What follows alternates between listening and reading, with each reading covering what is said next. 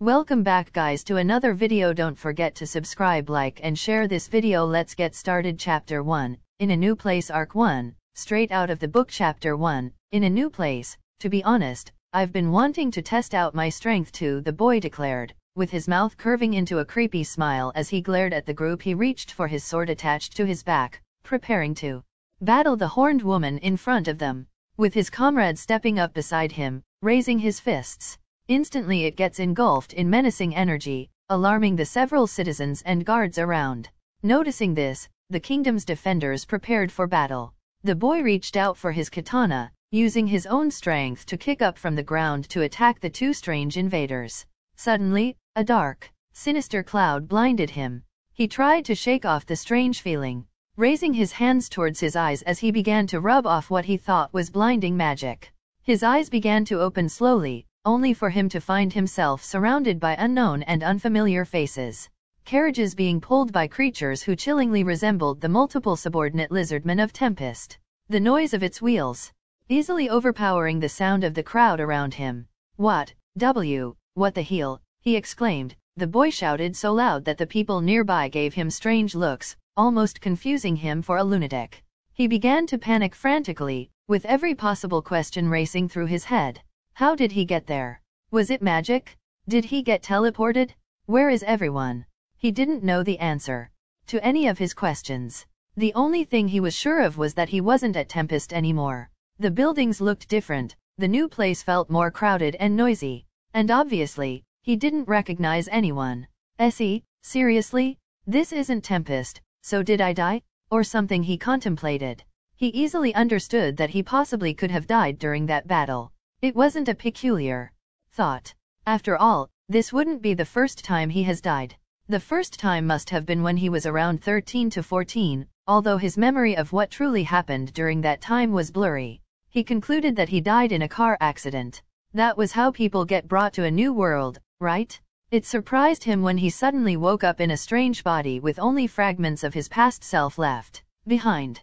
A green, small, malnourished body, sharp teeth and bizarre grayish-white hair. Those around him were in similar cases too. He then found out he was reincarnated in the body of a goblin, the weakest class of monsters there was. The only thing that made up for their pitiful conditions were their numbers. They attack in groups to make up for their lack of individual strength. Unable to create their own gears and protection, they would resort to looting broken gear from their deceased enemies, or from scavenging an abandoned battlefield. Their tribe struggled with its defense, but when faced with great danger, other tribes would come to help. Sadly, death was so common that they were asked to reproduce as much as possible to maintain their population. That was until a blue slime came to their rescue. He prevented the clan of wolves from eradicating them, saved their dying warriors, and nursed them back to health. He taught them how to fight and brought peace among the two rival classes. It's been 2 years since that day, and that young goblin boy was now 16. The blue slime was no other than Rimuru Tempest. They pledged their loyalty to serve him in return for everything he has done for them. Together, their small tribe began to grow, even gaining attention from other monster tribes as they began to join them in their journey to create a powerful human-friendly kingdom. All of that nation's citizens were personally named by Rimuru, and the young boy was given the name Haru. Since then, he's been training along with his friends as their kingdom's goblin riders and was even trained by the Sword Saint Hakura, a class of ogres who evolved into kaijins upon being given a name. But Haru didn't expect to end up here. Seriously? I wanna start crying, but it would cause unnecessary attention, so I'll at least hold it in until I was alone, he thought to himself. He took a deep breath in to relieve himself before pulling down his hood to cover his face as he began to stroll through the streets of this new place. He walked, taking in the new environment as he started to compare it to Tempest's design. This place was surely bigger and more populated, but he still considered his kingdom to be better. Haru, this place looks old, I mean really old. Even Tempest looked better than this in its early development, he complained. Stopping in his tracks, he stared at the paved roads that the lizard creatures ran on. Haru, this looks like abuse, he says as he observed the busy streets. As he strolled through the crowd, a loud horrifying scream echoed through the street. His attention drifted towards the source to find a fallen kid in the middle of the road, with a carriage heading directly toward the kid. Unlike what many other generic heroes would do, Haru stood still and just watched in amusement at the knight who quickly rescued the kid from danger.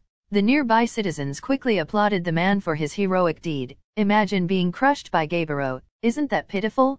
Glad she's okay, I guess, he sighed. He continued to list down his likes and dislikes before stumbling in front of a small fruit vendor. Haru, I can't read anything. What even is this? He asked. I know what he's selling, but what's with all the scribbles? And why do they have to make their writing so complicated? Geez, this is such a pain, he internally said. Red apples lined up on the rack, easily recognizable since he loved anything apple-related. Be it apple pie, apple juice, or apple slices on their own.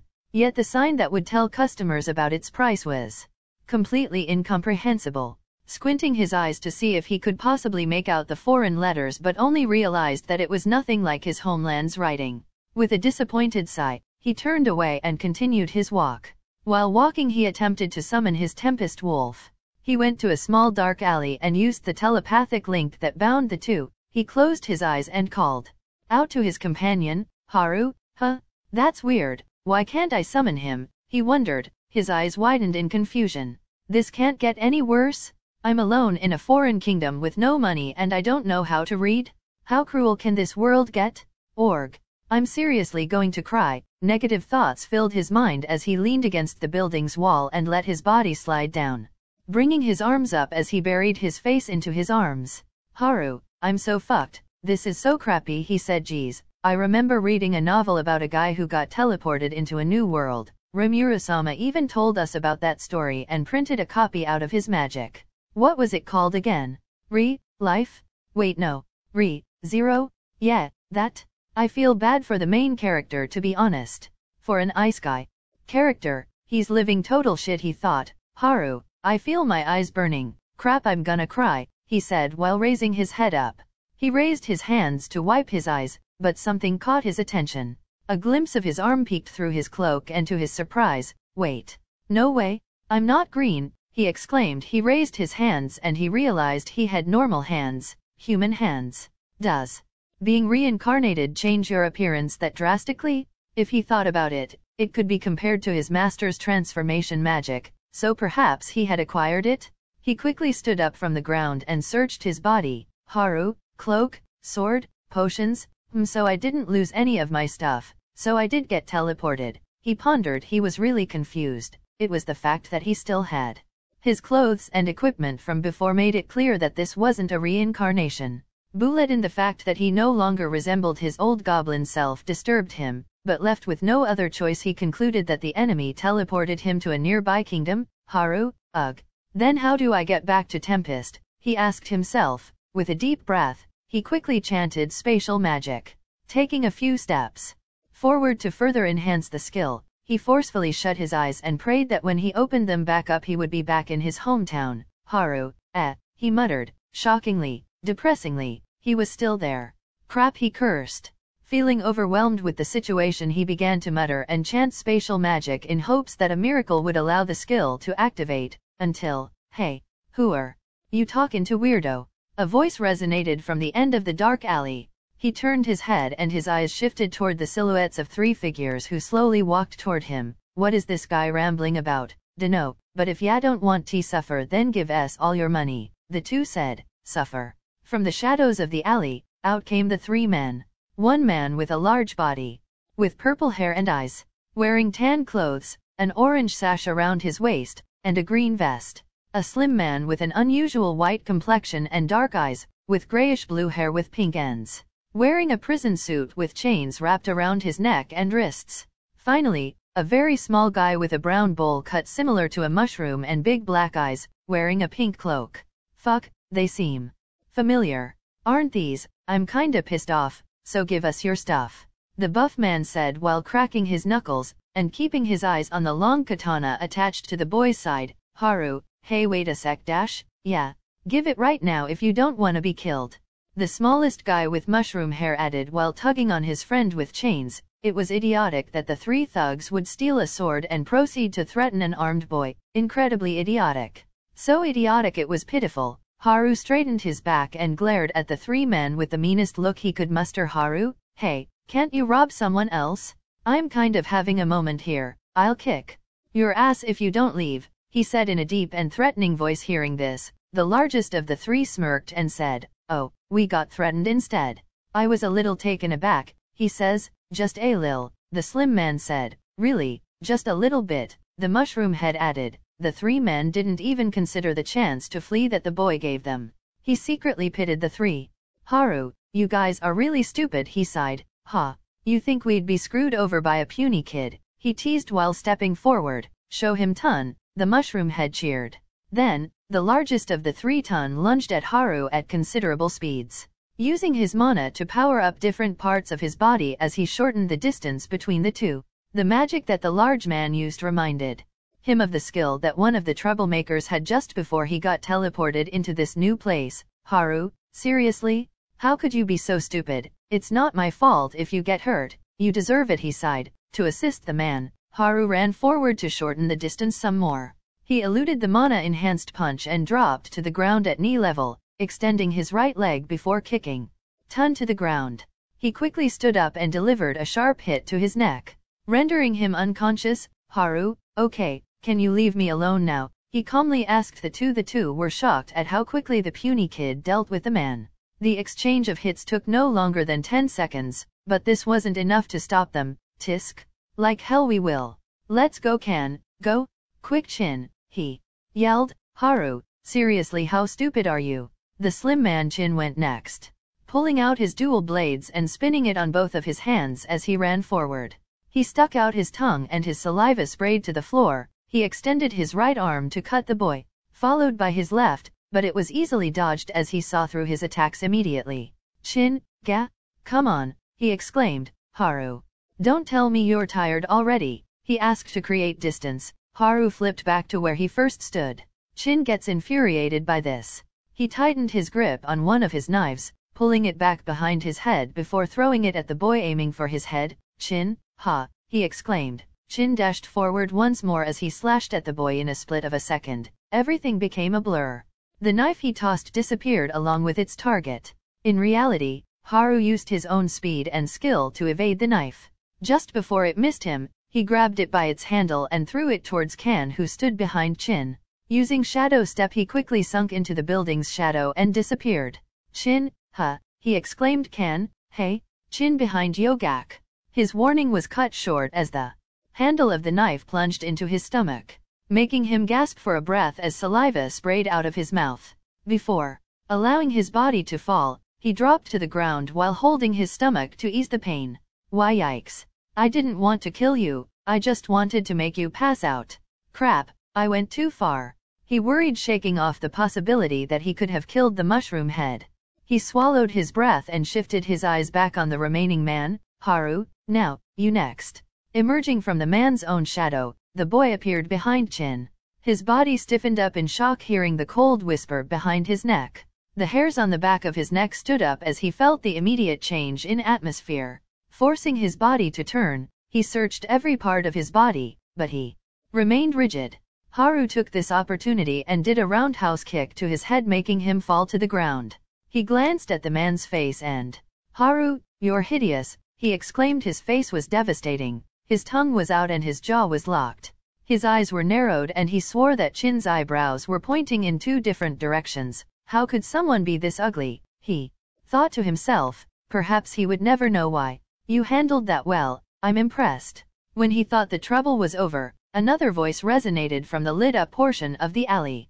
Contemplating whether he should face the source or not, he pulled more of his hood down to cover his face and stretched his back, quickly shifting his gaze around before making eye contact with him. A tall, handsome young man, with bright blue eyes, and bright flaming red hair. The first person that came into the young boy's mind was Benimaru, who shared the same features as he did, except Benimaru's eyes were deep crimson. The young man wore a wonderfully made white uniform that was different from what the knights from the armed nation of Dworgen wore, but anyone would know just by glancing that he really was a knight. But compared to my clothes crafted with Helmoth threads by the beautiful Princess Shana, his clothes weren't all that great. "Haru, Benimaru," he muttered. "Reinhard, I get that your name is Benimaru then?" the red-haired knight asked. "Haru, oh no, sorry, you just resembled someone I knew, but I'm Haru Tempest," he corrected. "Crap, I panicked so much I ended up using my master's last name." Why didn't I have one? Please forgive me, Rimuru-sama. Hiding the anxiety the young boy was feeling, he straightened his back and faced the man. Reinhard, my mistake, Haru. My name is Reinhard Vanastria. It is a pleasure to meet you. The knight introduced himself. Vanastria? Van Astria? Esther? Why, you mean from that novel? No, this has to be some kind of cruel joke? Or coincidence? Out of all the novels and mangas that exist, I get taken here. How fucking cruel. Why me? Haru, it is a pleasure to meet you too, Reinhard-san, he replied while exchanging smiles with the knight. But in reality, his eyes were just about to ball up underneath his hood. He was thankful he had one. Reinhard, luckily, you seem fine. Are you injured? He asked. The young boy began to pat around his body, looking for any wounds he could have gotten during the small fight. When he realized he didn't have any, he shook his head. Reinhard, it was 3 against 1, I'm surprised you handled it well. If I were in your position, I doubt it would have been possible, he commented. Reinhard had such a humble and friendly attitude. He radiated warmth and a comforting presence that eased a bit of his urge to cry. Isn't he the sword saint? He's like Hakura-sama then. Wow, that's way too humble. Reinhard, Haru, the way you handled the thugs were very unique. For most people, going against a group of 3 would be too risky. It would be great if you thought about joining the royal army, he suggests. Haru, I'm part of. Before he could continue his sentence, he remembered that he was a monster. Revealing what he truly was and where he worked would be risky. Haru, alright. I'll think about it, I guess. I'm just 16 though, he replied. Reinhard, 16 you say? You're old enough to join. I'd be happy to introduce you if you'd like, he replied joyfully. He's so charming. But why is he so consistent in making me part of this kingdom's military force? Haru, then that's great. But how'd you find me? There weren't a lot of people in this area. Reinhard, that's true, but I sensed magic around the area, so I went to investigate. After following it, I arrived here, right after you knocked out the big guy, he responded. Being able to detect magic was a useful skill Haru wished he had, but for Reinhard to be able to detect magic as weak as Shadow Step was shocking. There's no way he could have sensed it. It barely uses any magi calls. Maybe it was my M-monster aura. Haru, am I in trouble or anything for using magic? He curiously asked. Reinhard, don't be alarmed. I understand that it was for self-defense. But actually, I've never seen that kind of magic before. What was it called? Haru, Shadow Step. Reinhard, interesting. Shadow Step, you say? That is quite a useful technique. You are very skilled for a 16-year-old, he complimented. For the young boy, the thugs were nothing more than training dummies. His training with Hakura greatly improved him and his team. In just a few days they were able to exchange hits with their master. So that proved the swordsman's methods were effective. On some days, their master would even join them to polish his own sword skills. Other than training with Hakura, he would join missions and training days with the captain of the Shadow Squad of Tempest, Sui, teaching him how to use a Shadow Step, an extra skill that allows the user to merge into shadows. Allows for very fast travel between locations. An evolved version of Shadow Step is called spatial travel, granting him the ability to teleport to a place he has visited before. It is much faster than using Shadow Step. Even if you have acquired the skill, you might not be able to use it. To master it, you have to keep practicing it. Only then can you use the ability well. Coercion, a common skill used to intimidate a range of targets. It scales the target's strength of the ability of the user and the target's ability to resist it. Effects range from hostility to feeling fear, and to losing consciousness. Sticky steel thread and steel thread grants the user the ability to manipulate threads. They can cast the threads out of their fingertips and harden it at will, or use it to bind people to create traps. An extra skill that provides a lot of uses. Thought communication, though it is one of the intrinsic skills of a dire wolf.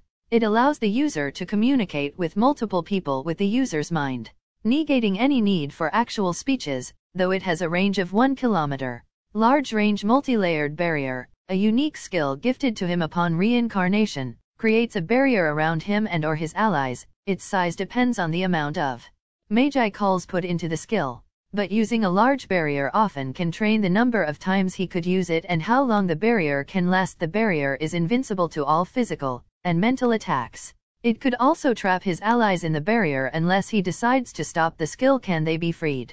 This skill can also be combined with spatial magic, to teleport a large group of people to his desired location. Unification, a unique skill given to goblin riders, where they could merge with their wolves and combine each other's magic, but he had yet to summon his Tempest Wolf here. Lastly, most probably his most powerful skill, Omnipotent One, allows the user to analyze skills and understand them with a single look. And they can learn skills that they have analyzed. One skill he learned from watching a battle between his master and a flame spirit is called Flare Circle, a spell that doesn't need any chance to use.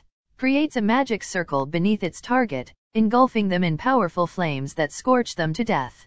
Sadly, the majority of his skills were gained from torment, which is why he barely uses most of it. Haru, it's not every day you get to be praised by the sword saint. Thank you Reinhard-san. He bowed. Reinhard, it is my pleasure. However, that title is too much for me. And you don't need to be so formal, Haru, he replied. Haru, right. Oh okay. Then the two exchanged smiles once more as they both lifted their hands for a handshake, which is what would have happened if they weren't interrupted. Excuse me? Passin' through, the girl exclaimed while running through the alley. She had medium-length golden hair with a black bow and red eyes and scruffy clothing. Jumping from the crate, she jumped onto the roof and ran away, leaving the two behind. Clearly recognizing the girl, Haru's eyes widened. Felt, he thought to himself. It was then when he started to remember what he read in the novel, where Felt was going to be revealed as a candidate for the Kingdom's Royale selection. So Haru had three choices: follow the path Subaru did, in any case, he didn't have it, then he must take the last loop of that event, or carve his own path, but the outcome would be the same. Lastly, run away now and do not involve yourself at all. It was crystal clear what path he would take. Haru, Reinhard, I'm pretty sure that girl stole something, he told the knight. Reinhard, really? Did you see what it was? He asked Haru. She was holding an what were those called again? Insignia? Its center had a gemstone and was about this big. I'm pretty sure it glowed too, he said while forming a small circle with his fingers. Using every adjective he could think of just to describe an insignia, he finally got his point across. Reinhard. Insignia. Could it be? He murmured. So what path did Haru take? Let's dive deeper into it. Catch Felt, return insignia to its owner, Felt becomes candidate, turn your back and disappear. Yes. Let's call it Haru's master plan. Aren't I great? He thought to himself as the two were lost in thought. Another voice called out from the end of the alleyway. Thief? Stop at once. The owner's voice was fierce and feminine. Damn it, how many people pass by this damn alley, he complained, turning their heads towards the source. The young man easily recognized the figure. Reinhard, Emilia-sama, the young man said. Emilia? Reinhard. He took my insignia, he accused the boy. Reinhard turned his head toward the hooded boy and gave him a confused reaction that shouted, what? This girl? Accusing me of stealing her damn insignia? How rude. The boy felt aggrieved. Haru, look lady, I don't know what brought you to the conclusion that I took it. But, if it helps, then a girl just ran past us holding it, he said while crossing his arms. Turning his gaze away from the girl, his stutter that could almost be confused for a verbal tic disappeared. Emilia, you must be having dirty thoughts, that's why you're turning away. It seems like I've found the right person, she said while walking towards the boy. Haru, first of all, stop jumping to conclusions that I'm having dirty thoughts. Second, did you not hear what I said?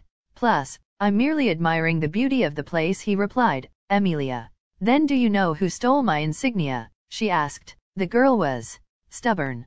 Haru turned towards Reinhard in a pleading manner. Sadly, Reinhard didn't get the clue, so he stood there dumbfounded. Haru, I just told you the girl ran by holding it. Emilia paused before her expression changed from a fierce look to a face filled with confusion. Her glare softened, and her mouth curved into a frown. Emilia, goodness, are you joking? So you were telling the truth, she asked. Haru, pretty much. Can't you read the room? He sighed. Reinhard, Emilia-sama, we must find it at once. Allow me to assist you in catching this thief. Emilia, thank you, Reinhard, I would appreciate it. And you, boy with strange clothes, I apologize for accusing you, she said in a regretful tone. The girl with silver hair tied into a braid, with mesmerizing purple eyes, in a white outfit with boots and sleeves that extend beyond her hands. Emilia, one of the royal candidates for being the next king of Lugnica. Right. I remember everything now. But I'm not gonna lie, Subaru was right. She was unmistakably beautiful, but I had my eyes on Shana. He snickered. Haru. Oh it's okay, he responded. Emilia. Oh okay. Haru, it means I acknowledge your apology. He answered. Emilia. Oh, then thank you so much. After watching the exchange of the two, Reinhard spoke up. Reinhard, we should be going now, Emilia-sama. Emilia, yes, let's go, she responded. Reinhard gave a quick nod before he and Emilia began to walk out of the alleyway. His job was done, they were going to find it. No one was going to get hurt. He could focus on getting back home now. Haru, wait, Reinhard? Please, let me help. I think I might have an idea about where she went, the idiot called out to the two. It was disappointing that he wasted a good opportunity to get out of that country. He even regretted calling out to the two. The duo stopped in their tracks and looked at the boy. Emilia, are you sure? Haru, really sure, I want to help you too, he responded. Emilia, why are you suddenly offering to help me? I find it hard to believe, she comments. Haru, crap, why do I want to help her? It's not like it would benefit me if I involved myself with them, but I feel bad. Haru, is it wrong to help? He asked. Hearing this, the young man smiled and faced the boy. Reinhard, very well then, Haru. Consider this your initiation to joining the Royal Guard. He says. The red-haired knight had no hint that he was joking about the matter. He said it in a serious and straightforward demeanor. On the receiving end, the young boy was racking his brain trying to figure out why Reinhard offered him up so quickly. Please. When did I say I wanted to become part of the Royal Knights?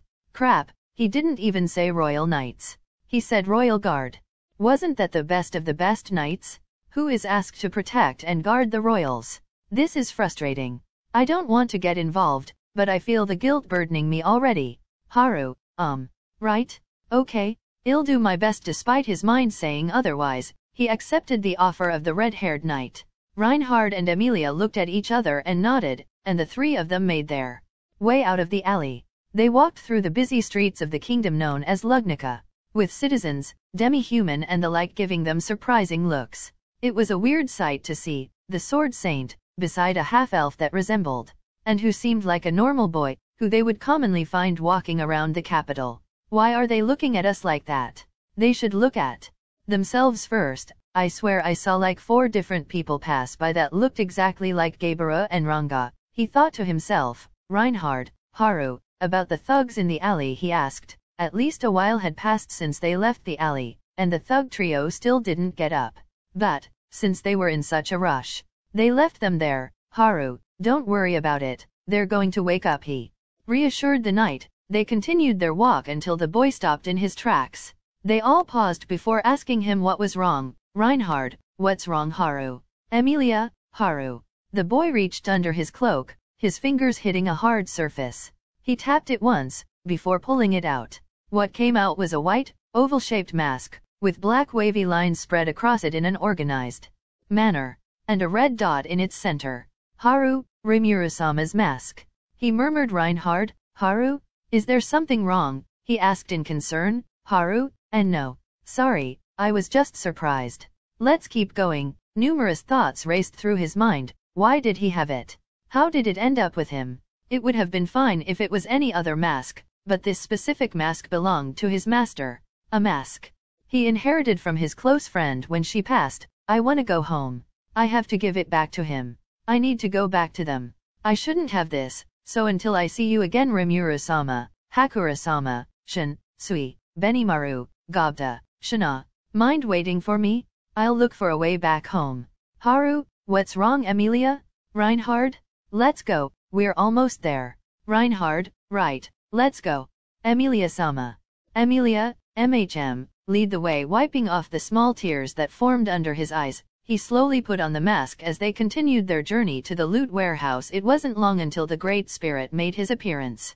A gray cat with silver in certain spots. The color pink evident around his cheeks, blue eyes, small eyebrows, and a purple bag around him. Lastly, a single gold earring in his left ear. Haru, I am Haru Tempest. Nice to meet you, Great Spirit of Fire. He introduced himself. Puck, oh, you're getting excited. I'm Puck.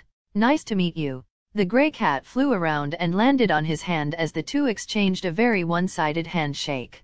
A gentle smile formed on the young boy's lips, even if it was covered by the mask. The others took note of this. Emilia, it's really rare to see someone being comfortable around spirits, she commented. Puck, me too, aren't you afraid? He added. Haru, maybe a bit. I'm aware how powerful a spirit can be, especially fire spirits, but you're so cute, he said while stroking Puck's fur. Puck, I'm overpowering in both magic and looks, he exclaimed while striking a pose. Puck, however, you seem very well built, he says while inspecting the boy. Haru, for the past 2.5 years I've been training constantly. But is it that good? He asked. If this world does something good, then please God let it be my body. I'm 16?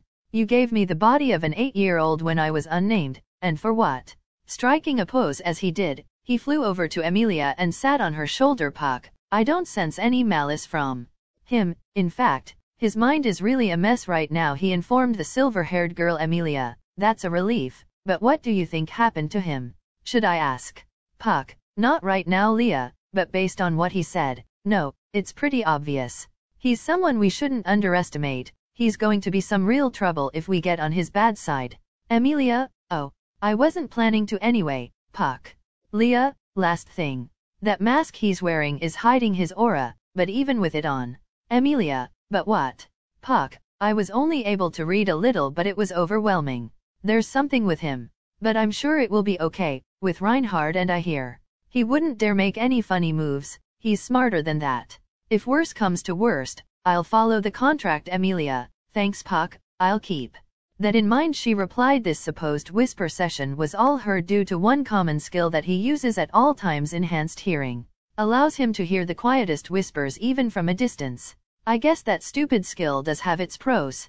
I'm glad that they don't think badly of me. But crap, they noticed how messed up my mind is right now? That's depressing.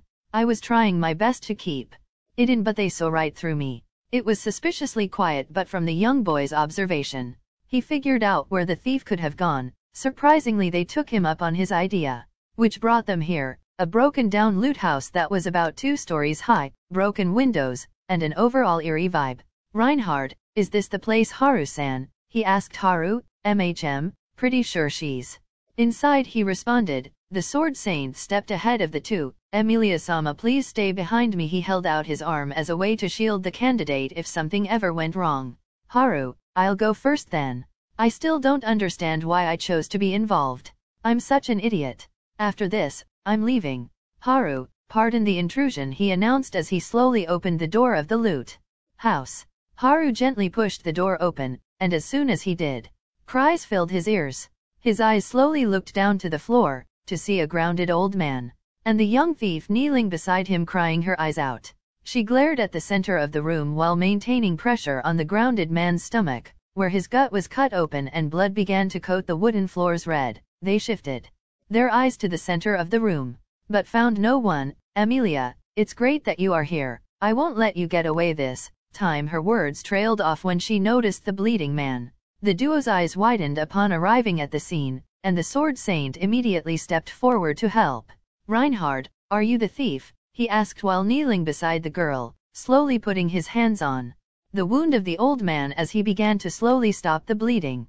Felt hesitated to answer before murmurs escaped her lips. What she saw was a silhouette of a blade being raised into the air, directly behind the silver-haired girl. Felt, watch out, she exclaimed. Reinhard, tisk. Haru, he shouted. Noticing this, the boy quickly pulled the girl by the arm, while drawing his katana to block the strike.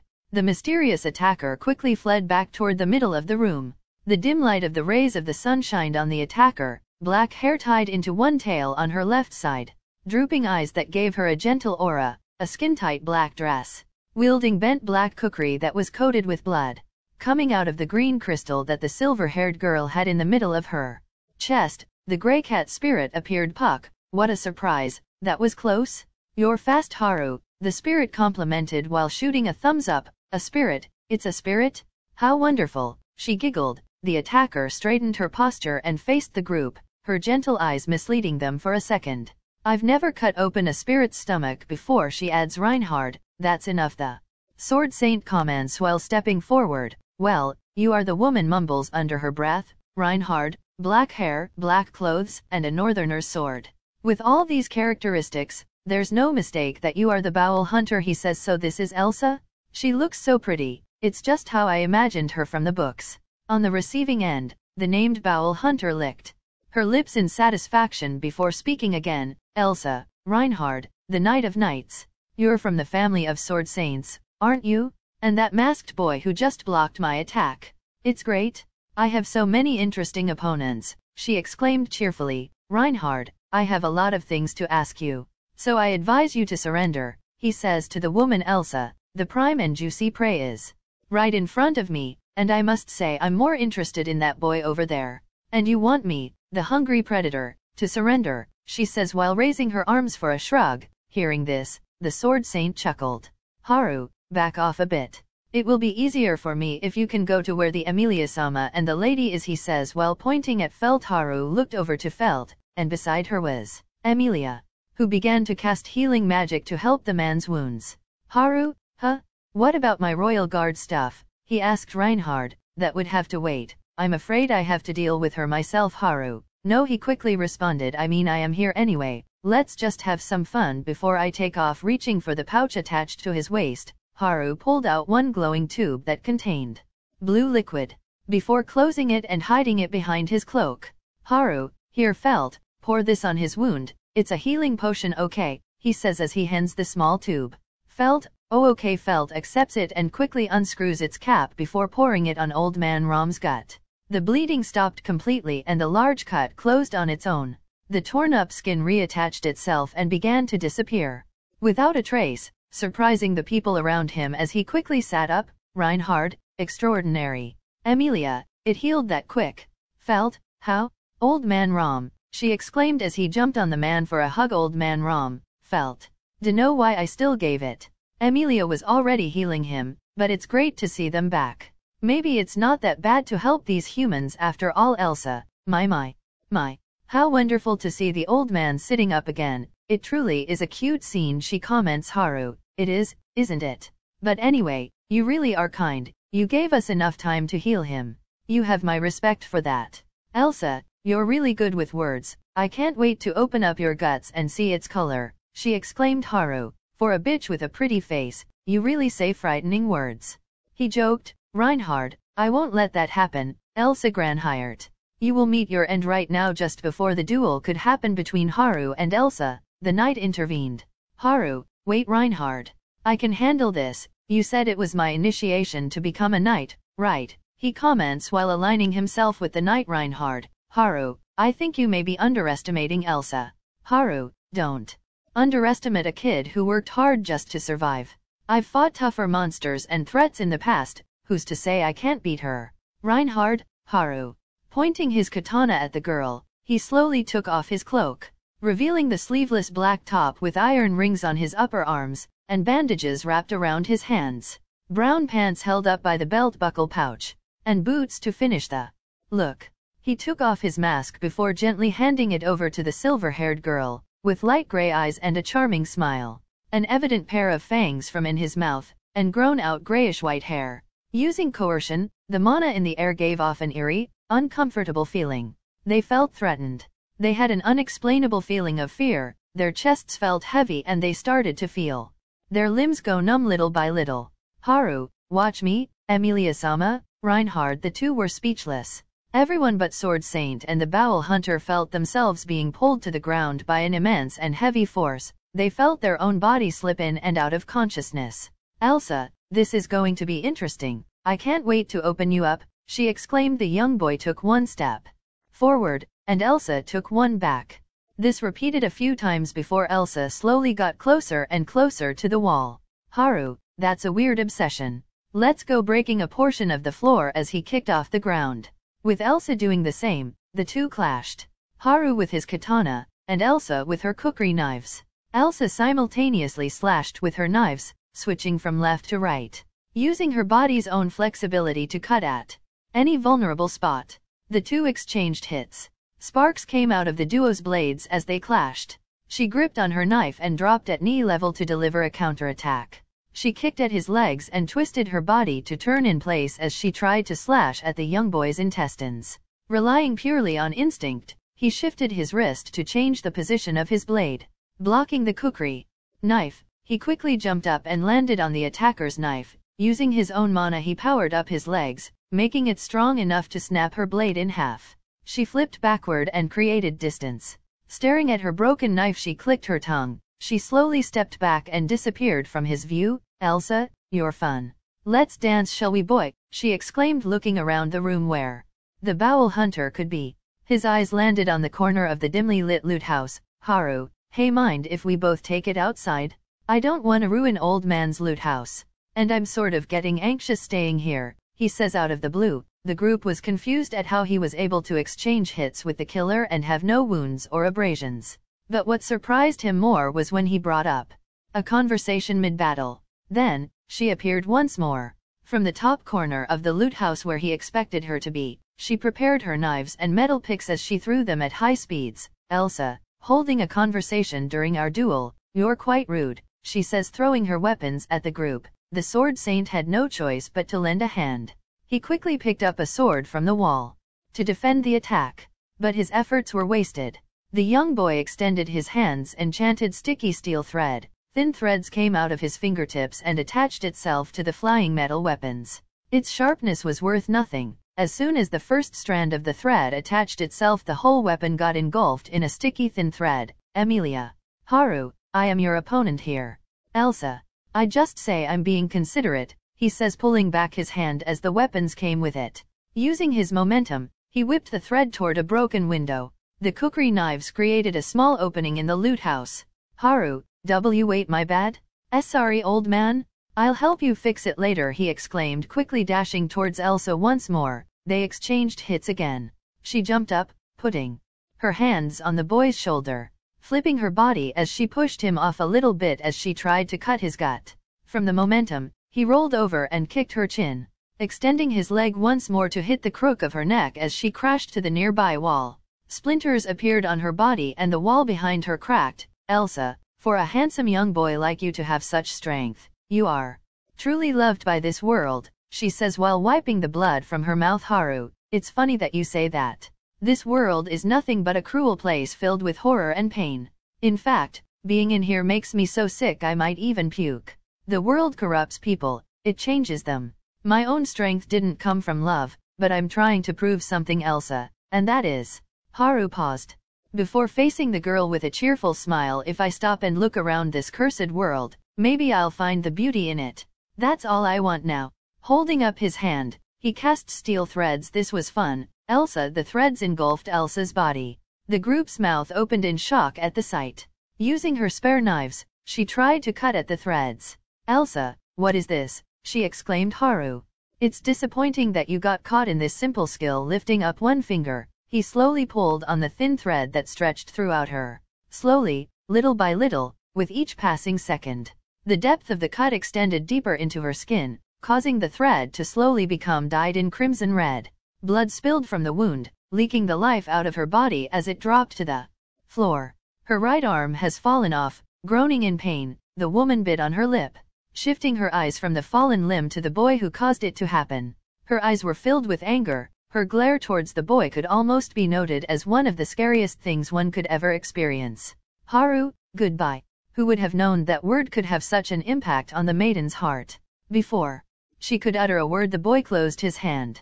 The threads cut into her body, separating it into little pieces as her body parts scattered throughout the floor. Her blood stained the creaking wooden floors red. Reinhard.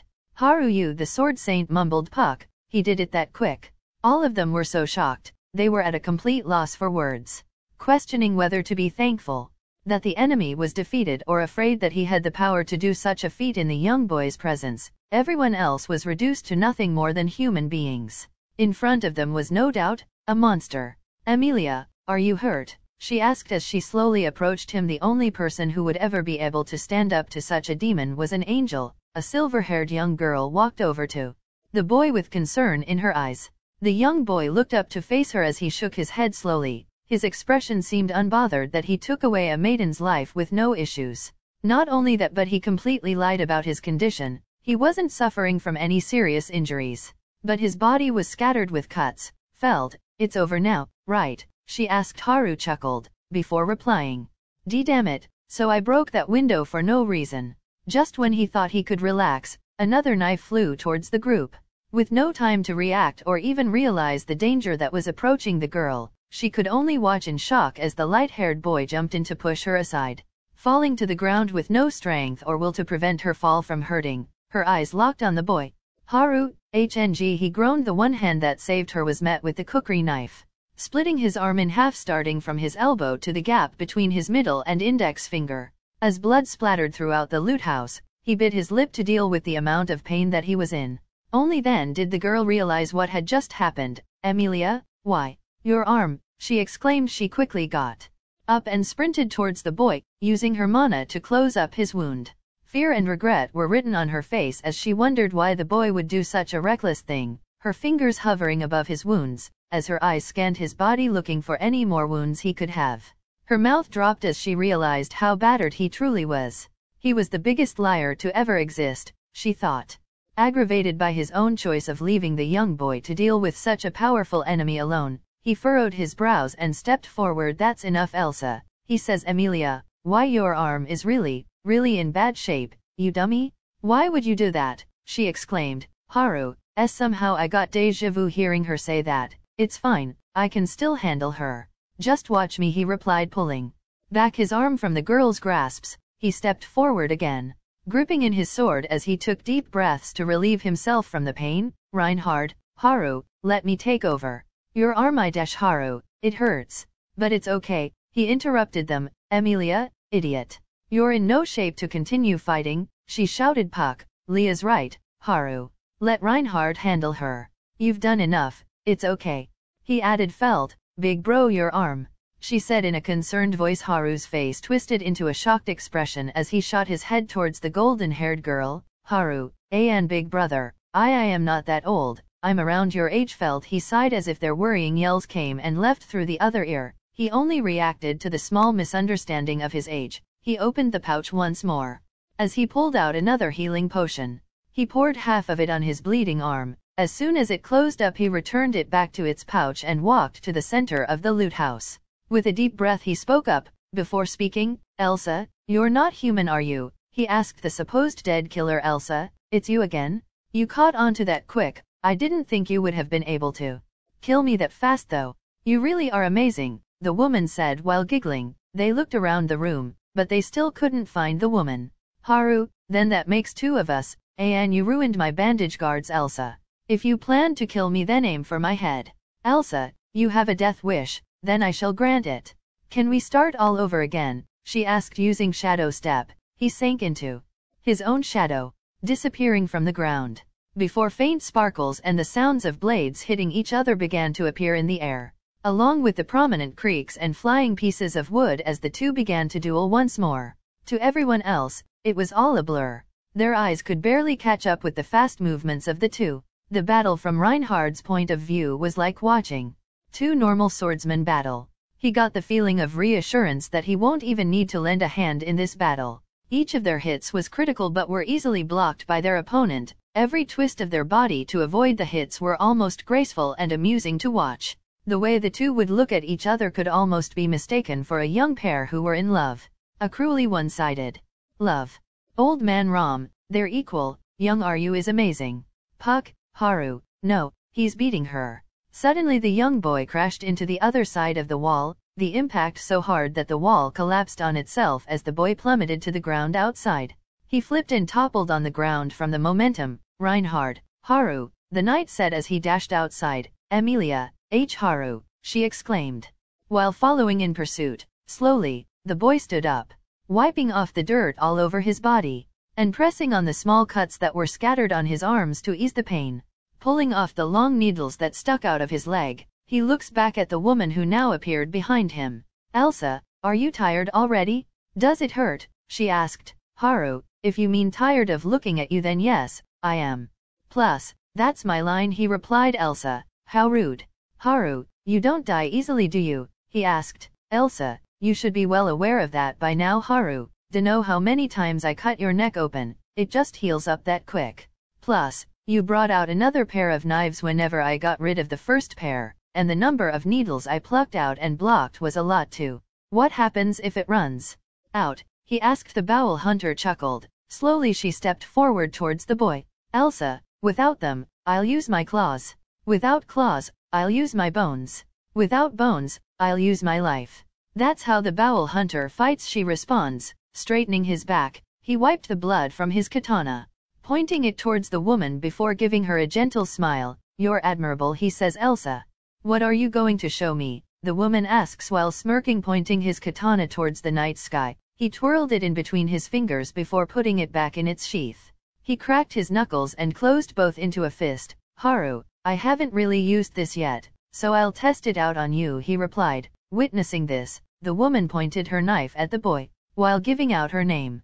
Elsa Granhirt, the Bowel Hunter, she named herself. The young boy closed his eyes and took a deep breath in. Haru Tempest, Rimuru's third named subordinate monster. I should really get a title of my own. As he gave out his name, the woman smiled. The two dashed toward one another, extending both of her knives to the boy. The woman slashed and slashed, over and over. Her desperation didn't affect her mastery of the blade. It never became dull or not precise. Every attack was meant to kill him. To evade the attack, he jumped upward. Repeating the same thing she did to him, he flipped in midair and pushed on her back strong enough to make her stumble forwards. Haru, sticky steel threads, he chanted, holding up both of his hands. Threads came out and latched themselves on Elsa's body. Before planting both of his palms down to the ground, he ran off to the other side while repeating the skill, to the point where Elsa was stuck in a knelt position, using her arms as her final supporting pillar so her body wouldn't be grounded by the multiple threads. Elsa, is this how I go out? She murmured. He looked back at the woman with an apologetic expression. It's about time, Elsa, he says to her. He walked in the opposite direction of the girl before stopping in his tracks. Haru, I'm so sorry that you'd go out this way. I hope you make it somewhere that isn't here, and live a peaceful new life, he comments, feeling tears form under her eyes. An unexplainable feeling of guilt built up inside of her. A feeling she never thought she would have to encounter. She never felt bad about taking innocent lives, and yet in his presence, she was almost repenting for everything she has done. Internally taking responsibility for the horrendous acts she committed.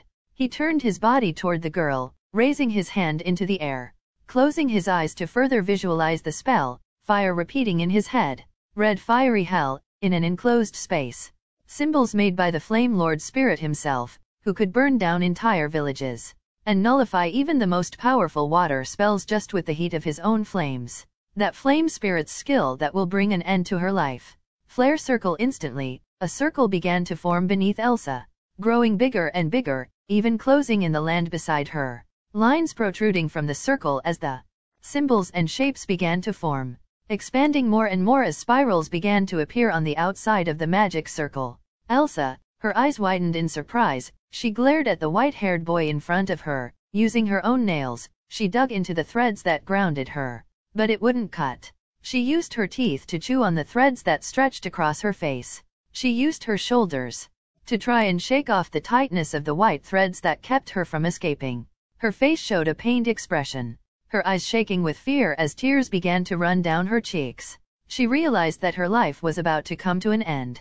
Elsa, please, she exclaimed. She couldn't put into words what exactly she wanted, so she pleaded. She begged the boy in front of her to spare her life.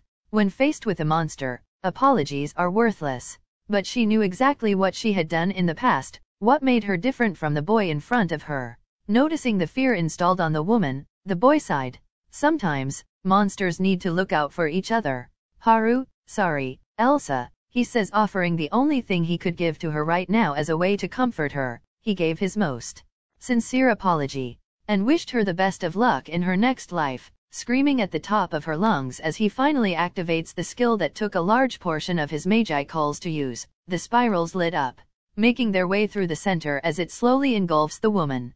As soon as it hit the final triangular symbol on the center of the magic circle, the flames came out. Its heat was so immense that the air around it had gone warm, its pressure so heavy that the caster himself fell to his knees. Flames so bright it lit up the entire area. flames so high that it could almost reach the roof of the loot house. Radiant and glowing red, slowly torching up the miserable woman. Her screams echoed throughout the slums, accompanied by the pained shouts its caster exclaimed as he slowly got drained of his magi coals. The Bowel Hunter was having a taste of hell itself. Reinhard, everyone, he shouted, running back inside the loot house, using the remaining wall as a shield against the immense heat. He pulled her, the thief, and the old man close, inspecting them individually before giving a comforting smile to ease their fear. Felt, "Is big bro okay?" she asked. The only view that they could see was the tall wall of flames. The person experiencing the spell and the person who cast it was unknown to them. The screams of the two weren't helping them either, but they all had a gut feeling that the monstrous flame was produced by no one other than Haru. It's so loud, he cried out, using his hands to cover the sound of the howling flame, and the cries of the woman burning in it.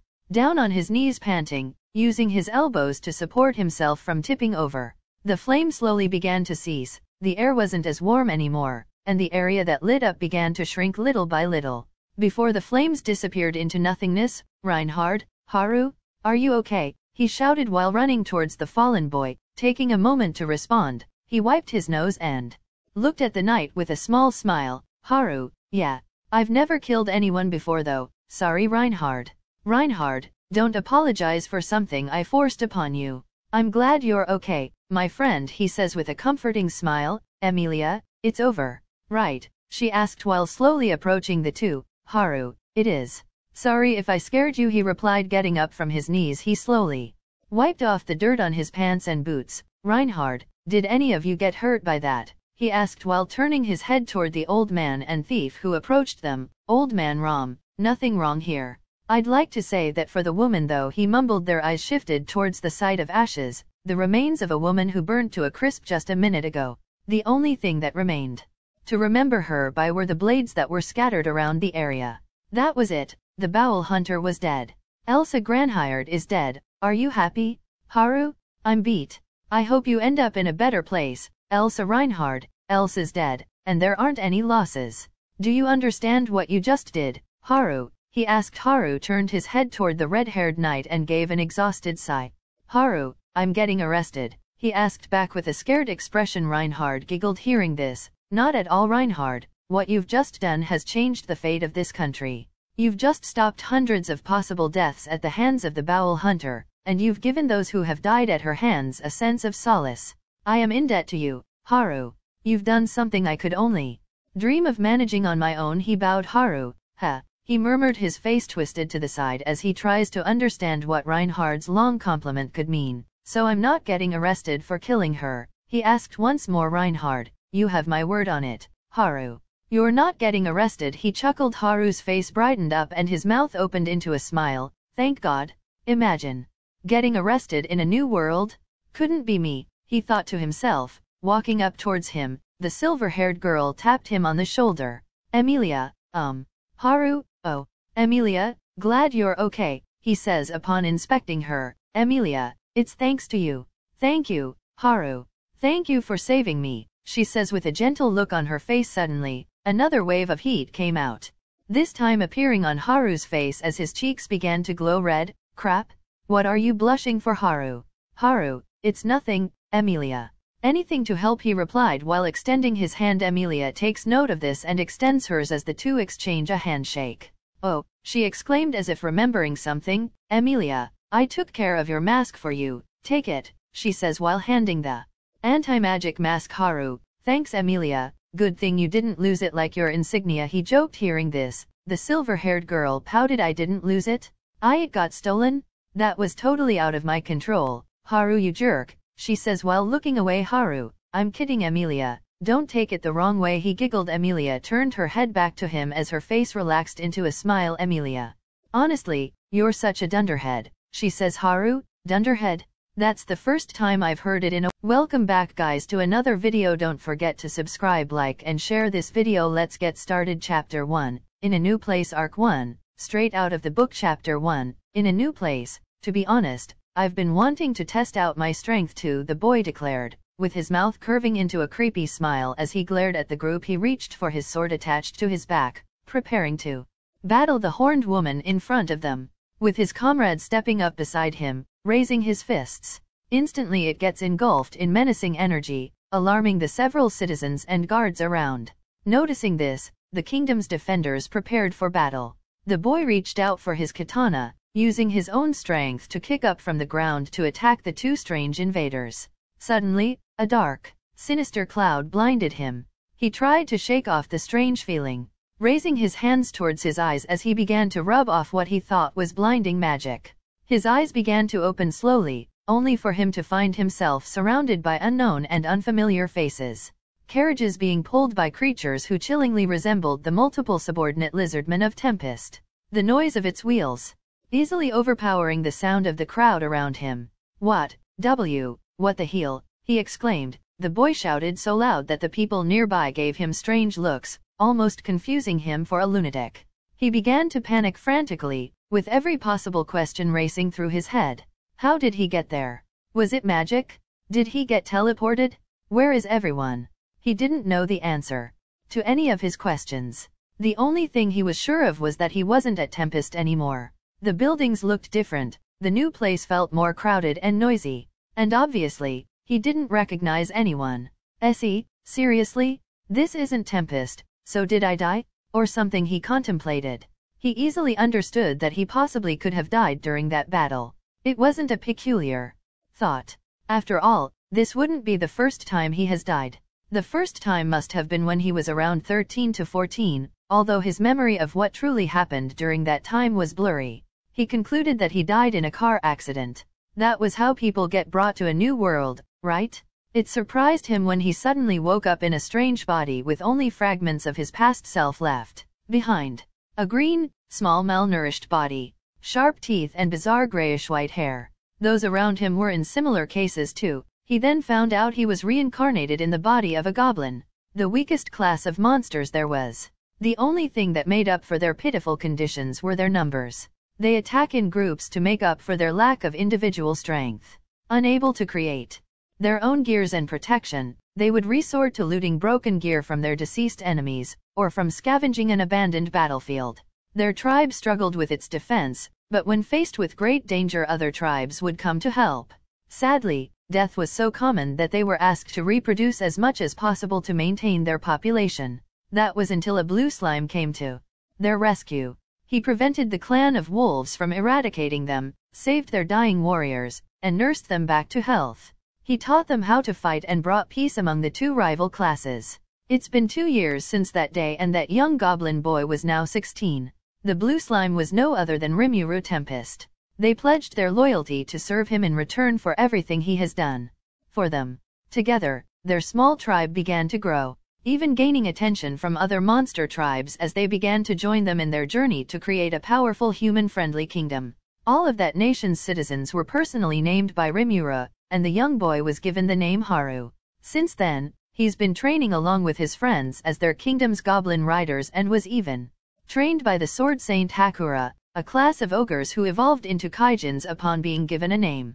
But Haru didn't expect to end up here. Seriously? I wanna start crying but it would cause unnecessary attention, so I'll at least hold it in until I was alone, he thought to himself. He took a deep breath in to relieve himself before pulling down his hood to cover his face as he began to stroll through the streets of this new place. He walked, taking in the new environment as he started to compare it to Tempest's design. This place was surely bigger and more populated, but he still considered his kingdom to be better. Haru, this place looks old, I mean really old. Even Tempest looked better than this in its early development, he complained. Stopping in his tracks, he stared at the paved roads that the lizard creatures ran on. Haru, this looks like abuse, he says as he observed the busy streets. As he strolled through the crowd, a loud horrifying scream echoed through the street. His attention drifted towards the source to find a fallen kid in the middle of the road, with a carriage heading directly toward the kid. Unlike what many other generic heroes would do, Haru stood still and just watched in amusement at the knight who quickly rescued the kid from danger. The nearby citizens quickly applauded the man for his heroic deed. Imagine being crushed by Gaiburo, isn't that pitiful? Glad she's okay, I guess, he sighed. He continued to list down his likes and dislikes before stumbling in front of a small fruit vendor. Haru, I can't read anything. What even is this? He asked. I know what he's selling, but What's with all the scribbles? And why do they have to make their writing so complicated?